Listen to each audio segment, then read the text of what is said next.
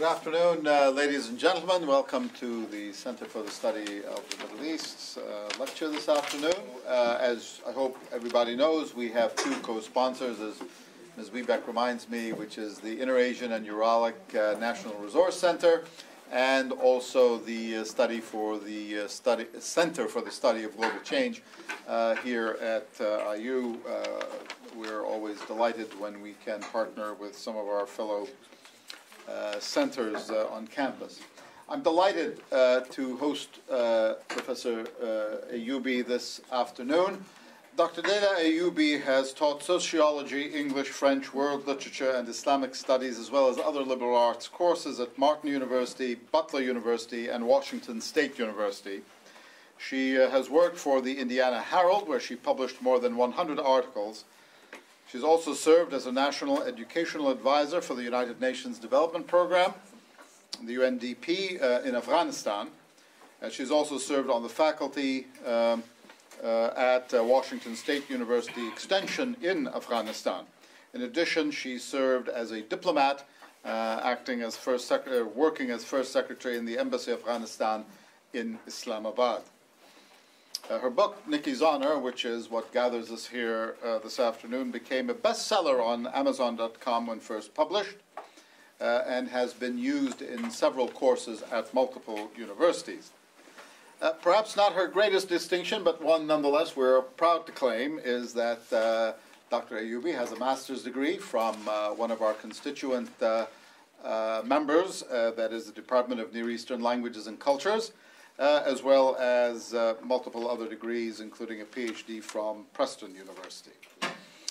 She is the recipient of the International Women's Award in 2006 for distinguished performance by a woman diplomat.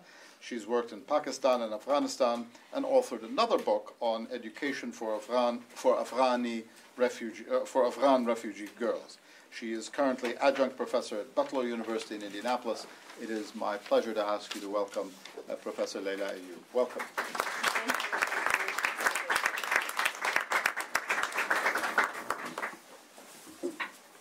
Thank you for the great introduction.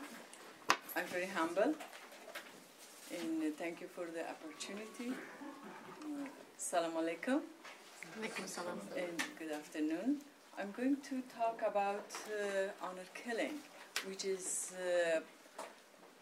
honestly disturbing many cultures. It's not happening only in Afghanistan, Pakistan, or India. It's happening all around the world, even in Italy, also in the United States. But they don't call it honor killings. They call it different names. Before I start, I just met one of my students yesterday, and she finished my book, and she came and told me, Laila, can you believe it? This story is happening in my own family. Her mother's boyfriend raped her 11 years old sister. By the age of 12, she had a little child. She's American. And she said, we don't kill her. But she already died, because psychologically she's not capable even to take care of her little child. And see, these things are happening all around the world.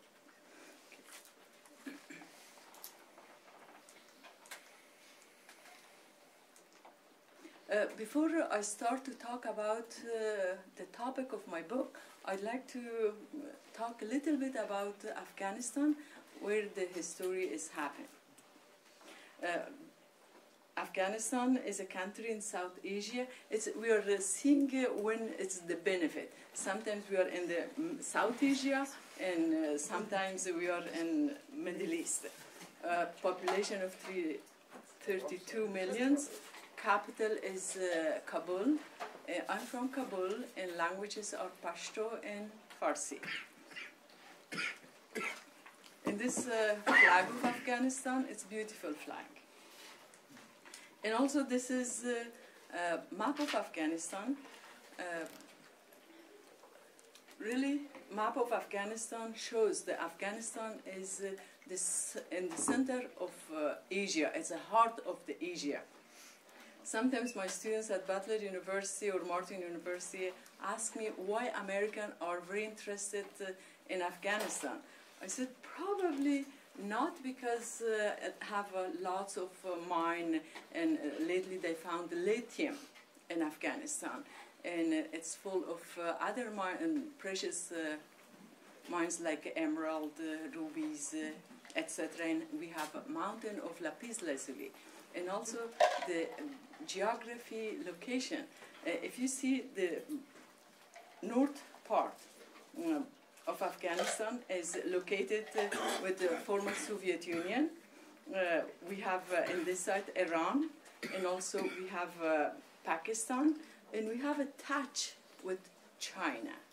And of course, if Americans are in Afghanistan, they can have eyes on Iran, on Pakistan, on China, and on former Soviet Union. This is the map of Afghanistan, and still it is very amazing. Actually, we came as a political refugee to the United States 30 years ago. And sometimes I'm telling my students that I'm more Hoosier than you are. And sometimes some people, even at the university, they ask me, did you come by boat? I said, I think when you see the map of Afghanistan, I came by airplane. And the reason I'm going to show you these pictures, see the date, 1928, and see Queen of Afghanistan was wearing sleeveless. Okay. I'd like for you to remember the dress of Queen.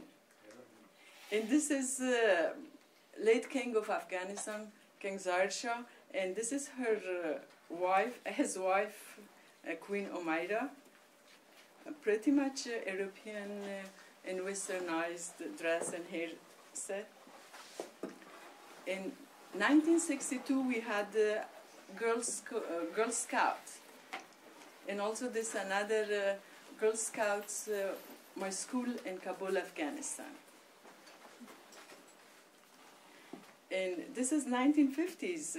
Afghan people were pretty much modern. They were listening to music, for Western musics. And this is also Afghan Ariana, was modern stewardesses and educated in Europe and United States. And also in Afghanistan, we are a mosaic of different nationalities and different languages. If you see, these are not like foreigner. We have blue eyes, green eyes, and blonde hair, with Pashtuns and also with Tajiks. And I just met an Afghan gentleman since I came 30 years ago. But still, I have very close connection. And this is my time, 1970s at the university. I came from the era when miniskirts was in style. I was not culture shocked when I came to the United States. But when I went back after 26 years, I was culture shocked. Because at my university, I saw students who came from Pakistan, they had the Punjabi clothes. The one who came from Iran, they had chadar namaz. And the girls also were wearing burqa. Even it was after the time of the Taliban, but still they were afraid because pockets of Taliban still existed around. In 1960s, we have like all other countries, graduations in caps and gowns.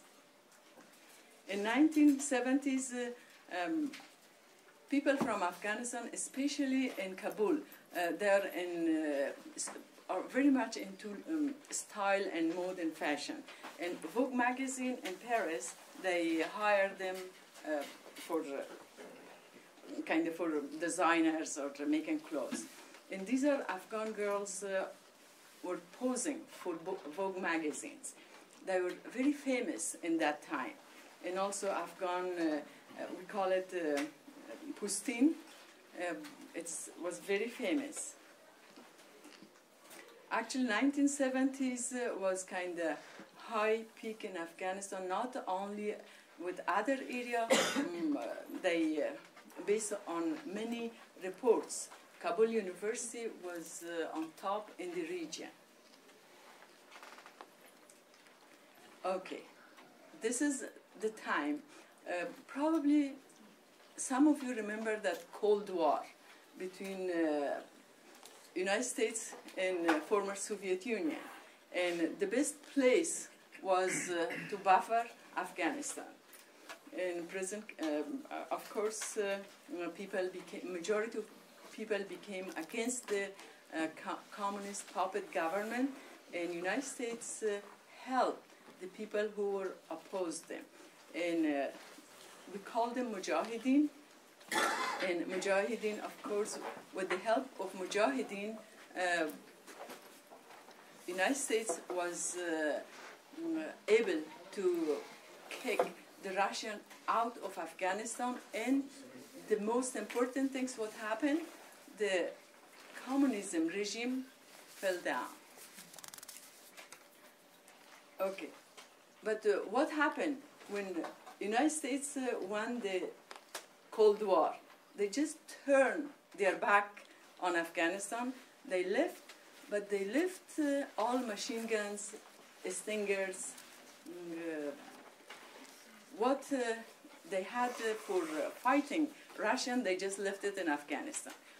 People took a hand on them, and power struggle started. Warlords became in opium production, increased in Afghanistan. After Colombia was #1 in production of opium, which unfortunately still is. Okay, of course, killing, everything happened. But the most damages Russians did to Afghanistan, they killed as much as they could young men. And we had thousands, even millions women without husband. And these are all women's widow from the Soviet Union invasion. You will be surprised, the majority of these women were doctors, teachers, nurses, engineers. Okay. And what happened after the time of Mujahideen? Taliban took over. And when Taliban took over, the first thing they did, they closed schools for girls. And they didn't let girls and women go and work outside. And also the position of women was in the back of the car. And actually women became kind of lower than second-hand citizen. Some of actors and actresses or high position people, they came to help Afghan refugees. Like one of them was Angelina Jolie.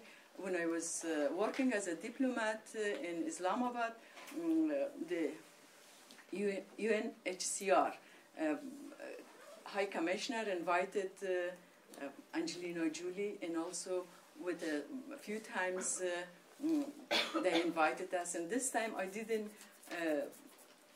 write my book. I didn't know about it. To get connected with her and kind of make a voice on the silence of people who got hurt and violence, saw violences. And during the time, you see probably a lot of pictures like that. And this is the time of 2001, with the help of United States and allies. They kind of appointed President Karzai as the president of Afghanistan. And people, after the fall of the Taliban, they are very happy. But still they don't take the burqa off, because they're scared. And also burqa was before in Afghanistan. People, it was some people's choice. Like young girls, they have bad hair day, they put on burqa. But sometimes the tradition, some people like it was family tradition that women and girls need to wear burqa. And this is my childhood friend. When the new president came, she became the General Secretary of Red Crescent. Okay, when I was, the reason I put this picture, because I looked good in this picture. That President Karzai came and he had interview with many people. And the gentleman is from BBC. Asked him about the situation of women in Afghanistan. And he said, see, right now we have diplomats, we have people repatriated, like had education in different countries, and now they are working in Afghanistan. And of course, there are sometimes danger for them, but they were so much in love with their country, they accepted this danger and worked. This is our new president. He used to be a professor at the George Washington University. Now, we had a little information about Afghanistan before in 1960s, 1970s, and then we saw after the Civil War and after during the Taliban.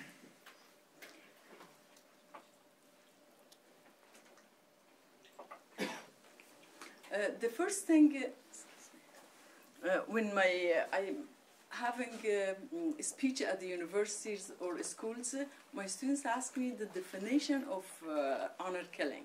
What's the definition of honor killing? It is the traditional practice in some countries of killing a family member who is believed to have brought shame on the family. And to be honest, after I read my book, then people, actually I wrote my book only to my classes, based on their questions. And because in one chapter we had honor killing and murder. And students asked me, honor killing has been happening in Afghanistan. When I came to the United States 30 years ago, I was a little younger and I didn't pay attention to this terminology.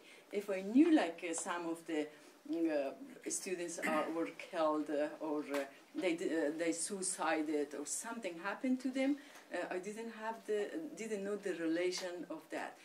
Myself, I grew up in Kabul. We didn't have that prejudice between if a girl became pregnant, she will die. But pretty much we respect it. Looks like this is the way, we should not do it. And I'm not an expert of honor killing because I just wrote the story. My student asked me, and I went home and I have my mother who's 85 years old. I asked him, honor killing happened in Afghanistan? She said, yes, it happened in Afghanistan, but not during the time of Taliban to be beheaded in public or something. But still, she said, killing is killing. Doesn't matter you kill a person with cotton or you kill a person with a sword. Then, after many questions, I did a little research, especially from the Oxford Handbook of Gender, Sex and Crime. I pulled together some essential grounding for this topic. Okay. Can I have a volunteer to read this loud? Yes. Honor killings are an extreme form of domestic violence. Most involve young, single, female victims. It is motivated by the desire to restore a social reputation that has been damaged by a girl or a woman of the family. Okay. Yes. The absence of reliable country-level data makes it impossible to ascertain the exact frequency of honor killings. Recent estimates suggest that there may be as many as 5,000 per year. Yeah, but actually we don't know. It is likely that the majority of perceived transgressions of honor do not provoke a murder. Research in a number of countries with people who differ in their religious affiliations finds that premarital sexual relations and out-of-wedlock pregnancies are often dealt with non-violently, mostly by negotiating compensation or marriage, despite strict honor codes. Yeah, in my book I have some example of that. Like it's not, they don't kill, but there are some other alternatives. Okay, this is my favorite part, because as soon my students at the universities and even some high schools, they invite me to talk about this. They are doing, it looks like a relation, giving relations between Islam and honor killing. But actually, honor killing existed before Islam. It's a, they call honor killing or a pre-Islamic tribal tradition and an extrajudicial punishment that is not part of Sharia. In Middle Eastern countries, there are not only Muslim people, there are communities of Jew and Christian that are also practicing honor killing. Am I right, Professor? In the book I'm teaching at Butler University calls the Penguin Atlas of Women in the World. Okay, I have a map. See the countries in light purple. That means honor killings are happening. But dark purple, it's honor killings are happening on regular basis, which shows India, Afghanistan, Iran, Turkey, Egypt. And I'm very surprised that I don't see it in Saudi Arabia, but I see it in Oman. Maybe this is because of the very strict rule of Islamic. If they caught someone, bring shame on the family, they immediately cut off the head. And after I asked my mother, then she told me the story. Niki's honor is not a fiction. It's a real story, which is about a beautiful Pashtun village girl who became entangled in a series of events that brought shame to their family. But she tolerated all the punishment and everything. Even at then she was died, but still she didn't want to tell her mother about this horrible event.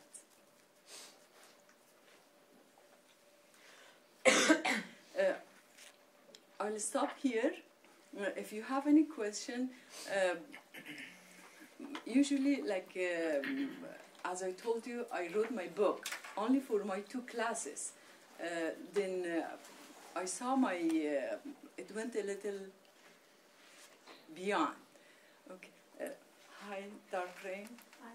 Dark Rain is a very famous author who wrote about Native Indian women. Please welcome. And then, when I'm talking about in my classes, my students already had the book. Or other universities, these teachers already had the students, and they can ask me questions from the book. But you're welcome to ask me questions as much as I can. I probably answer yes. So you said that you spoke with your mother to ask her about the number of honor killings in Afghanistan. Did she tell you the story of Niki, or how did you come to know Niki's story? She told me the stories of Niki, yes. Yeah. Looks like she knew the family of Nikis. Yes. Yeah. So in India, women are often killed because they don't bring in sufficient dowry. So is there any similar situation with the killing of women, let's say in Afghanistan? Not just bringing shame, but there's some kind of economic exchange that is not honored. No. In Afghanistan is opposite.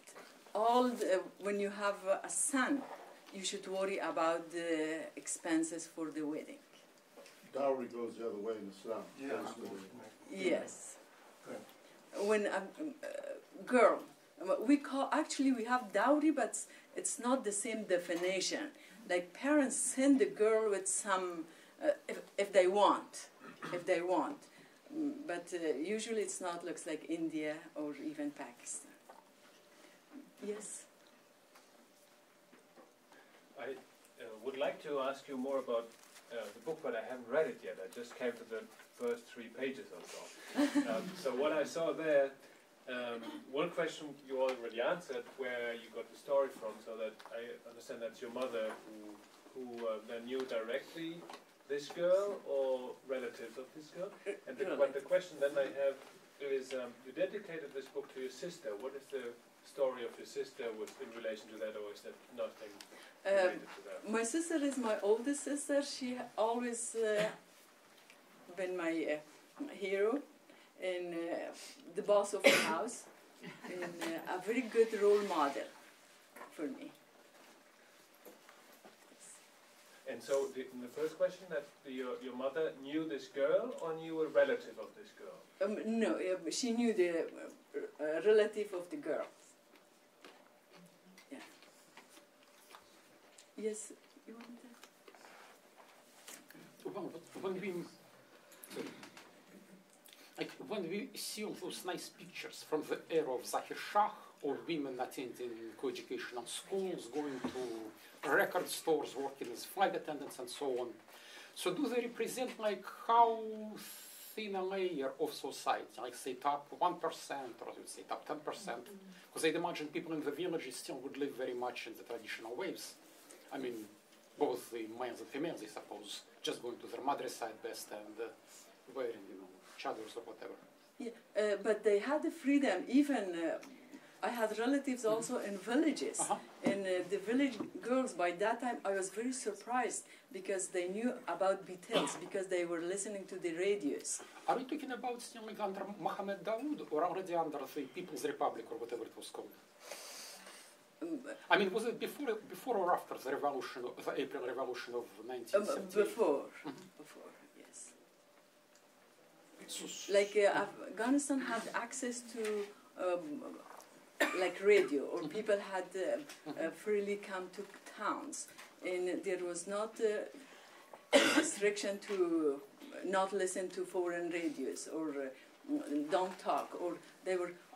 Now I remember when we had relatives, young girls from village, they knew about condom. I didn't know, and now I remember, and because they came to the clinics with their parents, and they freely just there was no need for them to accompany with a male companion. They just rode the bus and came to town. Yes. Thank you very much. You're welcome. Yes. I want to backtrack to something you said at the very beginning of the talk, where you mentioned the case of a 11-year-old rape victim. I'm reminded, I first got this thought, over a decade ago when there's lots of talk about the so-called inferiority of Middle Eastern or Afghan culture because of these honor killings, and turning on the news and finding out that someone who lived in my town had been arrested because he poured antifreeze on his daughters because he thought they were talking to boys outside of out of their window. And my initial thought back then was, if this had been a immigrant family from Afghanistan or the Middle East, they would have said, "Oh, look, this is honor killings brought to the United States," but no, it was a white American family doing it. So my question is there enough of a basis to separate something like an honor killing from domestic violence, general violence, which happens in the United States, to the point that we have to have a CPS to help police issues of that nature? I mean, is there or are honor killings, is it just a kind of arbitrary thing we create for a neo-colonial context? It's almost the same, but just different names. Just different names. Like about the 11 years girl I said, it's American. And grew up, raised, and just under different name. So like they don't call it honor. And, but sometimes they don't report it because of hurt, shame of the neighbors, shame of the family. And also, as I said, they don't kill it. there are so many things happening here. It looks like in Afghanistan, but here it's a little different. Like if an old man marry a young girl, it's all in the news. That man married a little young. But with the, who was the name of that Playboy magazine? Yeah, he died, but he was 84 years old, and his wife was 24 years old. And people didn't ask questions, but what's the difference? You know what's the difference? It was her choice. Nobody forced her. Things happening, but under different circumstances and different names. So I've done a little research about honor crimes, more so in the Arab context of Arab countries. And in your research for this book, did you find a pattern of if a honor crime did escalate to the point of an honor killing, did the female victim in question, did she actually do something or commit some sort of act that was perceived as bringing shame to the honor? Because in my readings I found a lot of the time that it wasn't necessarily that she did anything, but the rumors of which she had done something and the damage to the reputation had already been done, that at that point it didn't matter whether she was innocent or not, and the family made the decision still to kill her.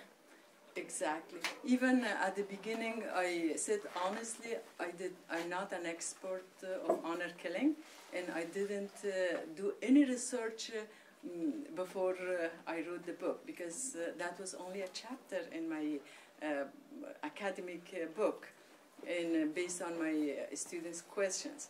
But this question is very relevant, because even as a girl became engaged in young age, when she grew up and the boy doesn't want her to marry, then it's a little damage. Yes, always damage. Girls get damage. Yes. Is there any public outreach by the Afghan government to try to dissuade families from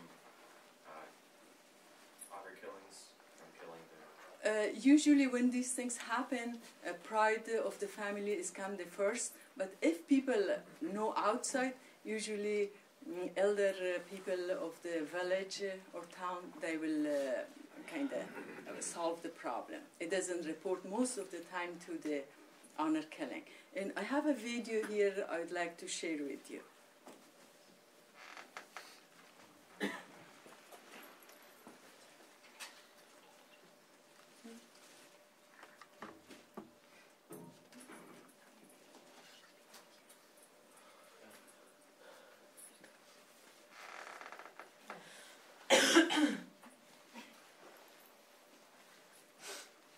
This is a very, very sad story.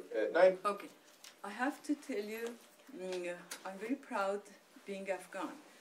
In Afghanistan, we have a beautiful, marvelous, rich culture. But these sometimes horrible tribal practices happening, it is happening all around the world. It's not only Afghanistan. Because I don't want to always show something, this has happened in Afghanistan. It's very important that these things happening all around the world. But since I'm not from the other countries, I'm from Afghanistan, I like to share this and be a voice for them. Because one of the other questions is people are always silent. If they are silent, then who will know about these topics? Well, Bibi Aisha of Afghanistan was married off. This is a very, very sad story. 19-year-old Bibi Aisha of Afghanistan was married off to some Taliban fighter, and she didn't want to be married to him. She didn't agree to that. This was a while back now. And they shipped her off to be with his family. He was out fighting in Pakistan. Then he comes back, and she decides that she's going to run away, because she never agreed to this, and it was to settle basically a debt that her dad had. By the way, I mean, stay classy, San Diego. Stay classy, Kandahar. you run into some debt, so you sell your daughter to the Taliban. Great move there. So since she ran away, they eventually 2 women said they were going to help her. Instead, they tricked her, and they delivered her back into the hands of her new so-called family. And guess what they decided to do to her? They cut off her nose and her ears. And be careful here. We're going to show you the picture if you're watching online. It's gruesome. And here is 19-year-old Bibi Aisha. Now look, that's why when people say, let's fight the Taliban, my inclination is, hell yes, let's fight the Taliban. I mean, these are sick. You know what they said, why they cut her nose and ears off? And the bottom of her ears there, they cut the top of the ear off, and you can obviously see if you're watching online again how they cut her nose off. Because she had shamed them. It appears to me that that's the real shame here is not what she did, obviously. It's what you sick animals are doing. Now, the thing is, when I see stuff like that, it makes me want to go and kill every one of the Taliban. Smart. The natural reaction we have is not necessarily the smart one. As we showed you in the previous story, sometimes when we withdraw from certain areas of Afghanistan, the Taliban don't get stronger, they get weaker, because they fight with the local tribal leaders in that valley, and eventually they get displaced. Now that doesn't mean the only answer is withdrawal, because I don't want to leave these guys in charge. And some will say it's not our battle, and that's a fair point too. But for my purposes, what I would love to do is have a smart strategy. Do I want to protect the people? As she's being helped by some organizations, including Women for Afghan Women. This program has different stories from different parts of the world, especially these things happening in Turkey, in Iran, in Iraq, in Bangladesh, in India, in Pakistan, in China. I came across this and I almost watched all his episode about different violence against girls and women. Okay. Yes.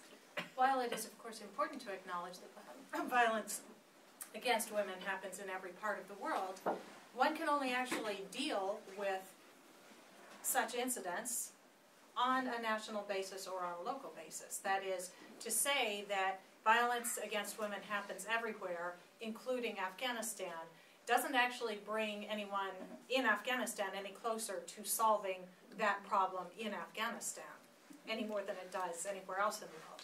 So while I can see your point about merging together, for example, the story of a child rape in the U.S.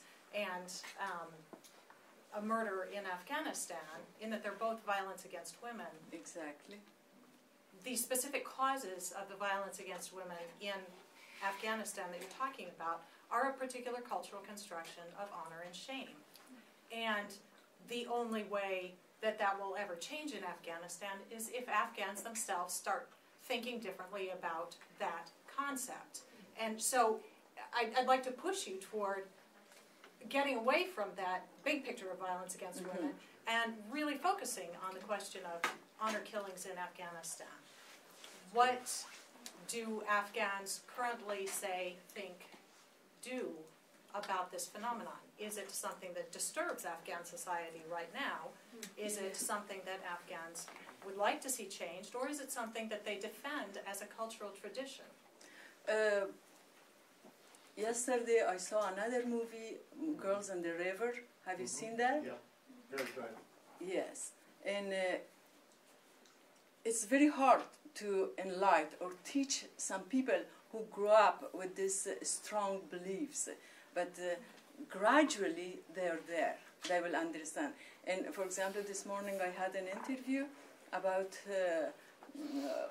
homeschools and Afghan refugee girls, and how the parents, especially in patriarchal communities, that men are not allowed to go to homeschools, how they should know. And the girls supposed to demonstrate their skills of writing, reading, counting at home. Then they kind of convince their fathers this is a good place to go. And they are getting enlightened, like only by education, to educate them. Like, for example, a story of this Niki's honor, and I wrote it in English. Of course, I had an editor, a retired judge, to help me with editing. And now, when new generation of Afghan are reading, they are telling their parents about it. And their parents became so interested to read it in Farsi. Now I'm trying to translate it again from English to Farsi, which is much easier. And these are kind of, I'm kind of writing books or talking on TV. This is enlighten, and they're the voice for them. I'd like to kind of bring awareness. This is very important. But still the country is poor. We don't have radio, TV, newspaper, magazine in rural area. It's, I think, it's the best it's through mosques. People go and talk with the mullahs and imams, educate them, because they are the best source of information for their villages. If I could, I don't know anything about Afghanistan, but in countries like Jordan, for instance, the Queen Dowager, I suppose you'd call her, Noor al-Hussein, took this issue on and caused legislation to, because in a lot of countries an honor killing results in a lower charge than murder. If honor is involved, it's used as a mitigating factor in favor of the accused. But there are moves throughout the Middle East to strengthen the laws, to remove the mitigation. In Iraq, the federal law still is that it's a mitigation, but in Iraqi Kurdistan, the mitigation was removed, so it's murder pure and simple. The same, I think, is now true in Georgia. So there are movements. Again, I can't speak specifically about Afghanistan, but throughout the Middle East, there are moves in this direction, I think. Yeah. In Afghanistan, right now, we have a Ministry for Women Affairs, and also we have a lady from for human rights and women rights. They're fighting, and also they're working very hard to enlighten people as much as they can. Yes. You showed us the pictures from the 70s and 50s and 60s, and I think you could have shown also from other countries in that region similar pictures. And now we have the situation where honor killings happen, and also where apparently it is in many of the laws, it's a mitigating factor. So how do you explain the development from there, from the 50s, 60s, 70s, where apparently, at least what you showed in the picture, is that this would be out of the question to force somebody or to kill a person just, there's a believed shame on the family or something. Oh, is that what you're saying, though? That this didn't used to happen and it's a new phenomenon? But maybe not. No. But you showed us these I pictures. told you it's happened before Islam in those part of the world. But so is there a difference now than in the 50s or 60s, or this level you think is still the same? The pictures was or about the changing in woman's situation, right. Not about honor killing. So the situation was better at the time or not? No, it's I have a few stories in the book, like the mother of Niki was thinking, okay, because we are villagers, it's happened. Then she remembered when she was in Kabul with her relatives, she went to a funeral to a very prominent person in Kabul. And there were a rumor that she suicided. But actually the close family told her it was not suicided. That prominent person killed the girl because she was pregnant and she was in love with a boy at the university.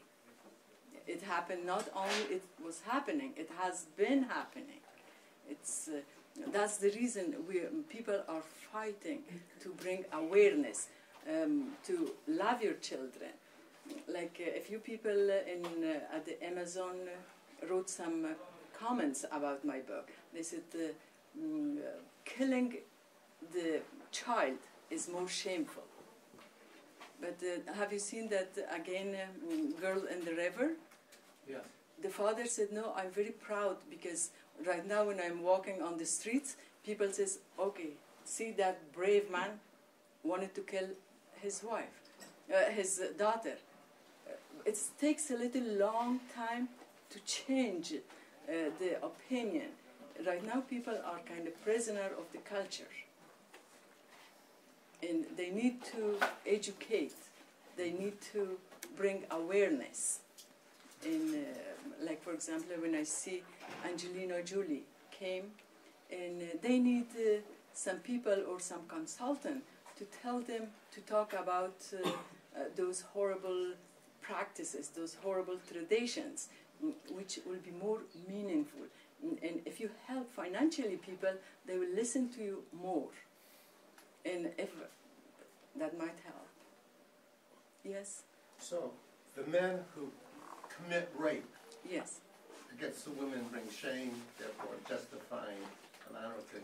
What happens to those men who dishonor a Especially family? the ones that are repeat offenders. Yes. That was my question. Yeah. You know, we could talk about bringing murder charges against those who kill. But what about the general culture with the men and the men who rape and bring about shame? Usually, family will take care of that. How? Kill them. Oh, really? Yes. If they rape a daughter, of course, they will kill him. If they caught him, they will kill him. But unless the boy is a son of a Khan or son of a warlord, of course, you cannot do anything. And also, again, I'm not the expert about honor killing. I just wrote this story for my classes.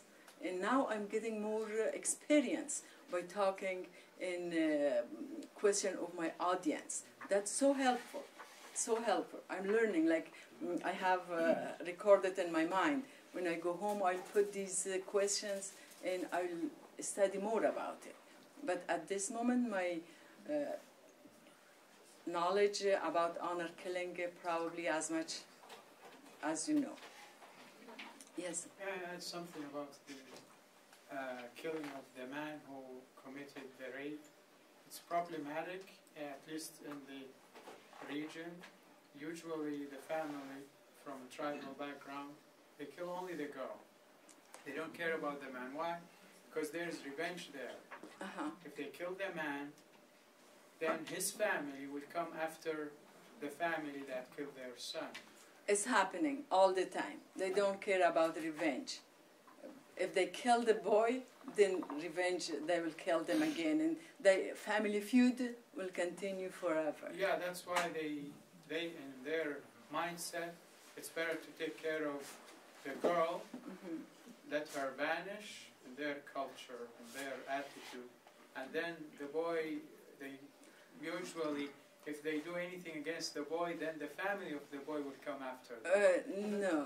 No, it is assumption. They will take care of the boy too.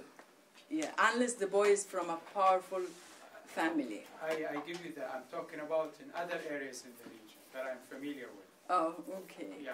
Sometimes, I'm sorry, sometimes they do the same thing to another girl from that family or tribe. Yeah, we call it... Sometimes also they have to marry, if in the case of Afghanistan, so they solve it. Yeah, I have a story about, we call it bad. Like, if they do something wrong to the girl, then the boy family is supposed to give a daughter to them. That's another revenge. Yes. Have any of your cultures in that part of the world gone about making squatters of the men? My people would take everything that was male and cut it off if they were raping the girls. Yeah. It is different situation and different stories. You might, it's not kind of cliche. Yeah. A different story, different situation, and different solution. The old women would be the ones who would teach the lesson. Yeah. Because if you don't have the backing of your elders, you have nothing. Even if younger people are president or whatever, if you don't have the backing of the elders, you have no power. And I presume no one in your area of the world had women rulers that could make the rules of living? That's a wonderful question, because usually we are thinking women in Afghanistan are second-hand citizen. It's not like that. Like my grandmother was the decision maker. If my uncles wanted to buy a land, they had to get permission from grandmother. Grandmothers had a very high position in Afghan community, and I have see Afghan peoples. They can agree with that. Yes. Yes. I have a question. I'm from India, so there are many instances of honor killing in different parts of India, and in most of the cases it happens for like when a girl or boy is planning to marry between two different religions or castes. So what happens generally, the girl's family kills the girl, and the killing due to dowry happens because of domestic violence post-marriage, and it is not considered as honor killing because the shame is brought to the groom's family then. But in all of these cases, the jurisdiction plays an important role. So does this happen in Afghanistan too, like in the honor killing cases? What role does the jurisdiction play, or the police or the court plays in it? The legal role, I would say. Yeah, if they report it, they probably persecute it. But if they don't, usually they don't report it. Yeah, I'm not talking in general, based on my experience in talking, they usually don't report. No. I'm very fortunate because I have relatives in Kabul, and also I have relatives in villages. I'm pretty much familiar. If something happened in this small village, police never knew about that. Family will take care of it. And they didn't even, doesn't matter, the boy was a Khan's son or a warlord, they went after the boy too.